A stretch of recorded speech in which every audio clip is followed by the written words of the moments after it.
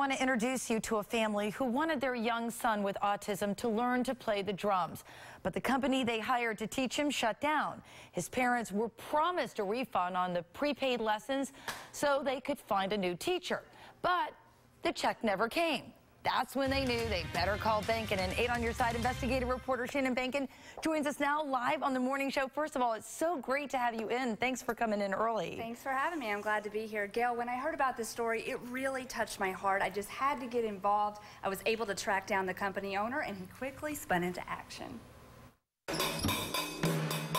11-year-old Nicholas's newfound interest in playing the drums gave his parents hope they had found a way to channel his autism. Drums are good because he can be physically active while he's playing music. So Roland Massa and his wife prepaid for lessons at Music World 28. After 1 month, the business abruptly closed, and they were promised a $250 refund in the mail.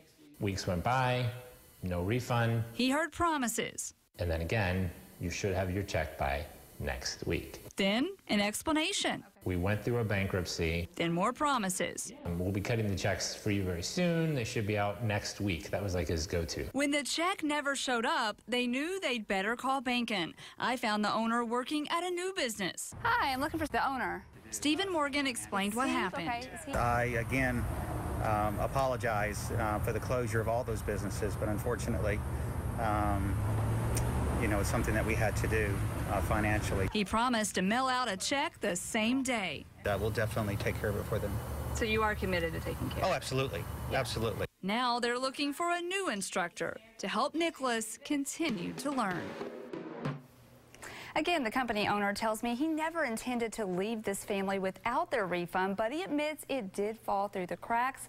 I give him credit, though, for keeping his word and making this right. You know, I've done so many stories with autism organizations and talked to so many families, and I know it's important to them to find, a sense of balance in their child's life, and this really was that for this child, the drums. It was, and it is again now. They're looking for a new instructor. Nicholas tells me he's very excited, and he says that he hopes that he can get a bigger drum set before the holidays. Now, here's something that you might not know about Shannon Behnken is that she used to play the drums growing up as a child. I did. And I hear you taught the little boy a little trick. I did. I noticed when he was playing the drums that he wasn't putting his hands in the right places, so I was able to help him with that. It was very fun. Oh, that's great. It was a great experience. Well, thanks again so much for coming in this morning. Thank you. So fun having you here.